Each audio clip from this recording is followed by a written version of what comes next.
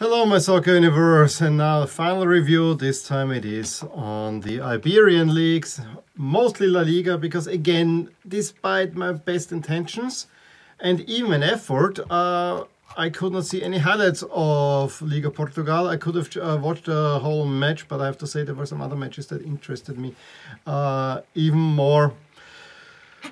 I hope the situation gets better there, but I will keep La Liga Portugal in there because I think it's an important league with at least two, if not three really big teams in there. So I will show the results, but I cannot really comment much more on these. Also, La Liga, I did not get to see all too much, but from what I could see, yeah, this was an interesting round as well.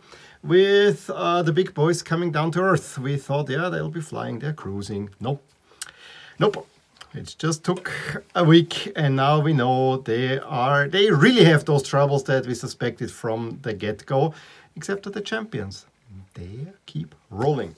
It started out with a 1-1 between Betis and Cadiz. Mallorca registering your first win, but the game first game where I saw a little bit was Granada Valencia. I think I flipped over after I watched Inter's game. And that second half, I mean, Granada had a beautiful goal to take the lead, and then they really looked. I mean, the first half seemingly was very entertaining, chances on both sides. Granada slightly the better team. Second half, not much from Valencia. Granada actually much closer to the second goal, probably would have deserved the win. However, Valencia gets a ridiculous penalty. One of those that you cannot believe that this was even given as a penalty, and VAR looked at it. I mean, if there was a contact, it came from the striker on the defender, not the other way around. To be honest, I still have not seen a contact there. But then, you know, I saw the replays on the live stream. Maybe if I would, there was contact there. But even if it was the wrong way around. I heard multiple times, and I thought at first, yeah, this was not really a penalty. No, it was not a penalty. However, Valencia gets a 1-1. Espanyol, one of those, we have three teams that have yet to score. I mean, that is a really bad statistic. And as we'll see, La Liga has a very bad goal average, but I honestly think it's down to the high temperatures at the moment, but it's not down to the big teams. And big teams, Athletic Club against Barcelona, was about to watch, but then was just too tired to do so.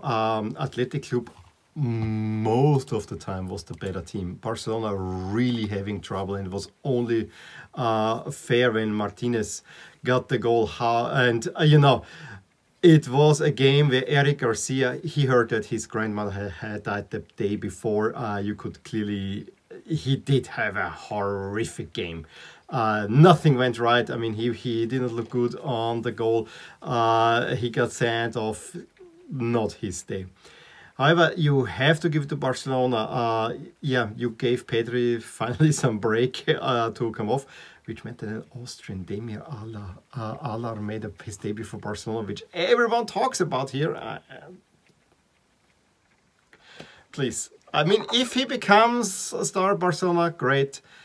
I just don't see it. He's on loan from Rapid. That's how bad the finances from Barcelona. But Barca get the equalizer, and through a wonderful goal by Memphis Depay. I mean, it was nicely played, but it was also very much a brilliant effort. And so Barcelona escape the San Mamés, one of the tougher places to play. Now with spectators, they escaped that one. And they do the Basque double with 4 points, so that has to be given. Speaking of Basque double, Real Sociedad needed a penalty to get past Rayo. Not great performance there. Also, Atletico very labored. Typically Atletico. I mean, I think Atletico likes it. They also had the trophy presentation finally in front of fans. And who scores? Angel Correa, who had already scored the previous two goals of theirs. And Rodrigo de Paul assisting. And, you know, it seems like this Atletico team is enough transformed that it might actually carry on to something better. We'll talk about the Georgians in a review. And then the game of the weekend, Levante against Real Madrid. And a little bit regret not watching, but there were other games. There were two other games that I was watching where quite some stuff was happening. But these were should have taken the cake. It started out very as you will expect, Gareth Bale scoring for Real Madrid, 1-0 in the 5th minute already, and Real Madrid relatively cruising, maybe even missing to make a second goal in a way, although again you did not see much from especially Eden Hazard and Isco also. I mean, looking sharper, but also not quite right yet. However, it all hell broke loose in the second half, where Levante immediately off the kickoff scores to Roger Marti. Then Jose Campana puts Levante into lead in the 57th, and you think, wow, there is probably a big change at foot. And then right after that goal, Vinicius Jr. comes on and he scores the equalizer after assisted by Casemiro. However, Robert Pierre puts Levante back by Willian Vinicius Jr. with one of those, did he mean it, did he not mean it, touches. I mean, it seems like he wanted to make a low cross in, but the way it hits the post and the way he looks at it, maybe he really meant to do it. A brilliant goal. In many ways, a brilliant goal. Maybe in doubt, go for the score of the goal and not against it. A brilliant piece of footwork to score that one. And then Aitor Fernandez gets sent off, and all the people were substitution were done, and so we had already that outfield player had to go into goal. This game had it all. I regret not watching it, but it was from just the highlights were already so much fun to watch. And I think it was the last goal where the assist for Robert Pierre came from Alaba, who couldn't see. I mean, it was complete chaos back there. And yeah, Real Madrid is also a whole lot of work like Barcelona. Didn't see anything. Sevilla beat Getafe yesterday, and then another 0-0 between Celta Vigo and Osasuna. Which means if you look at the table, we have, look at position 13, 3 teams not having scored yet. That's pretty bad, and one of those is Villarreal, Osasuna, Espanyol, the other ones, and of course they all played somehow with each other. On top, you know, it doesn't say much, but Sevilla at the moment at top, and Atletico, those are the only 2 teams that have a perfect start so far, 1.9 goals on average, really not good. Rayo having had 2 away games and not all the easiest one also to start the league, so yeah, it's actually quite curious. There were quite a few teams that have not had a home game yet, so don't know what the scheduling is. It probably has to do with the climate also, you know, the Bernabeu is not ready yet, so I think there are quite some things happening there to that regard. In the expected standings, we have now Real Madrid started the season as the top favorite. I mean, it was always a tight race, but Real Madrid was in first. Now they're in third with Atletico going over, but it's still super tight. You see barely anything delineating those 3. I mean, on average 81, 80 and 80, and if you look at the percentages, you see maybe a slight chance that Barcelona is a little bit more ahead of the others.